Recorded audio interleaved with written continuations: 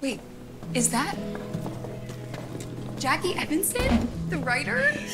Oh, I don't believe we've had the pleasure. And you are? A fan? Big fan. Oh.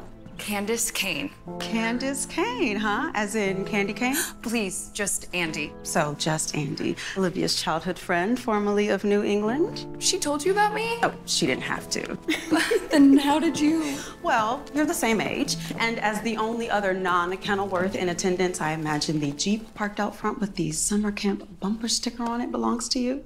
And what about New England? Well, if the likes of Olivia Kenilworth were in attendance, I imagine Camp Bayview was not inexpensive, in which case one of your parents probably worked there, which means you grew up within commuting distance. Christmas cookie? There is no greater pleasure in life than a well-made cookie. You bred mayhem molasses. Are you kidding? That was your very first Birdie Pickett mystery. Although personally, I don't think the miniseries did her justice. Oh, you and me both.